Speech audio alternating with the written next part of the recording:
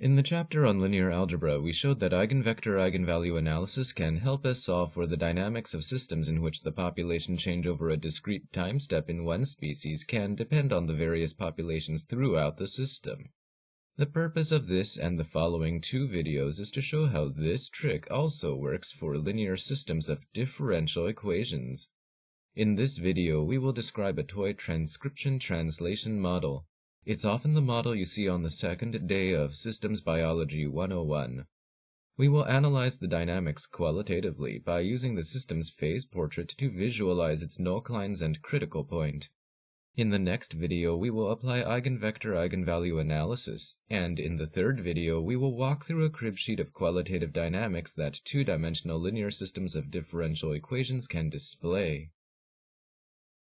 We are inside a cell. RNA polymerase can transcribe a gene with rate coefficient beta m. There are m copies of messenger RNA in the cell, and Rm plus is the number of transcription events that have proceeded since a reference time.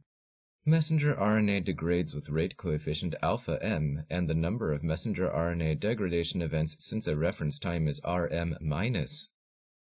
The time rate of change of the messenger RNA population is owing in part to transcription events and owing in part to messenger RNA degradation. The partial change in messenger RNA level owing directly to a transcription event is a gain of 1. If the RNA polymerase, gene, and other reactants contributing to the chemical reaction we call transcription are present in constant amounts, the law of mass action prescribes a constant reaction rate here called beta m.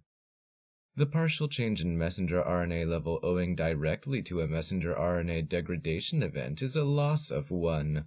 At this level of detail, the basic reactant for messenger RNA degradation is a copy of messenger RNA itself, so the law of mass action prescribes a time rate equal to a coefficient alpha m multiplied against the level of messenger RNA.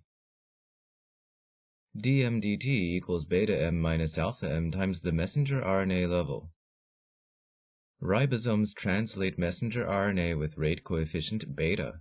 The amount of protein in the cell is X, and R plus is the number of translation events that have proceeded since a reference time. Protein is degraded with rate coefficient alpha, and the number of protein degradation events that have occurred since a reference time is R minus. The time derivative of protein X is owing in part to translation events and owing in part to protein degradation. The partial change in protein level owing to a translation event is a gain of 1 copy of protein. If the number and reactivity of ribosomes in this cell is assumed to be constant, the law of mass action prescribes a time rate that is a constant coefficient beta times the messenger RNA level. The partial change in protein level owing directly to a protein degradation event is a loss of 1 protein. The law of mass action prescribes 1 power of x. dx dt equals beta times the messenger RNA level minus alpha times the protein level. The plots in these videos are generated using parameter values beta m equals 1, alpha m equals 2, beta equals 1, and alpha equals 1. These differential equations specify rates for molecular generation and degradation that depend on current molecular concentrations. When messenger RNA level is just high enough so that messenger RNA degradation just balances out transcription, the messenger RNA level is neither increasing nor decreasing with time. Its slope or inclination with time is 0 or null. If the rates of translation and protein degradation are balanced, the time derivative of protein level can similarly show no, 0, or null inclination. Protein translation and degradation can be balanced for various values of m and x. Let's study the situation where messenger RNA is constant in time. Move the degradation stuff to the other side and divide to isolate m. The time derivative of m equals 0 along a vertical line at m equals beta m over alpha m in the x versus m plane. The x versus m plane is called the phase plane of the system.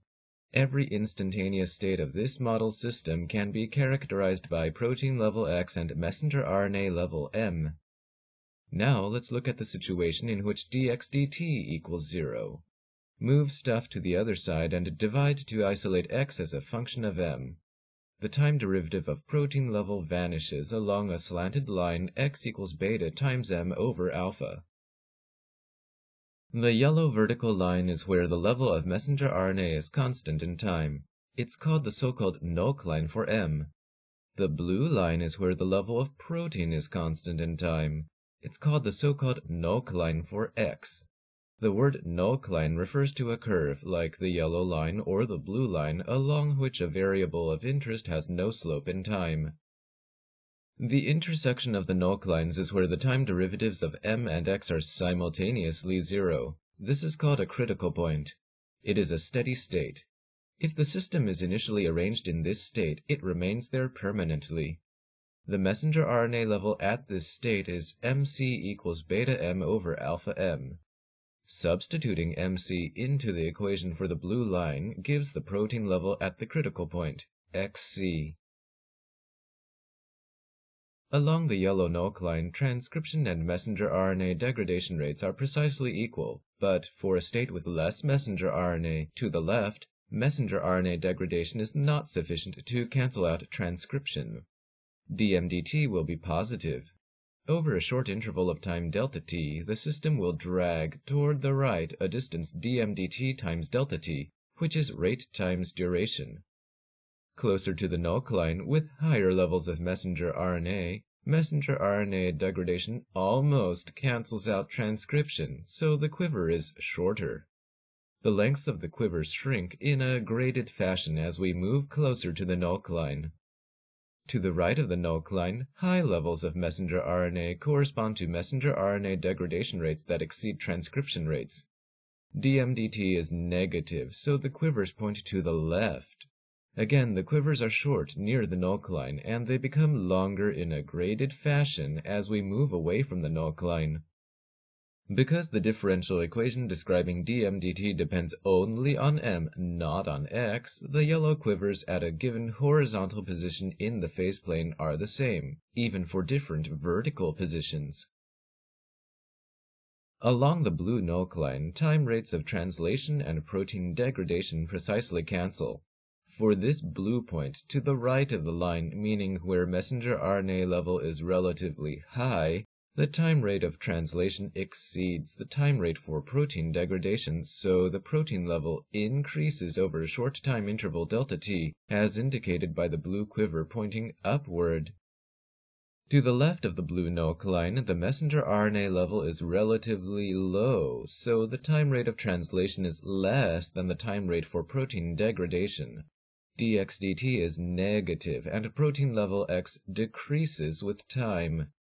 We can fill in a field of quivers that become shorter in a graded fashion as we get closer to the blue NOC line from either side. Let me move the differential equations out of the way. We can draw various trajectories through the xm plane and see that the critical point is not merely a steady state, but also an asymptotically stable steady state. Cells initially starting somewhere other than the steady state move arbitrarily close to the orange dot with time. Let's study this highlighted example curve on the face portrait in more detail by plotting corresponding time courses. We need to draw another set of axes with time explicitly running from left to right. Messenger RNA starts from an initially high value and then asymptotically approaches a steady-state value from above.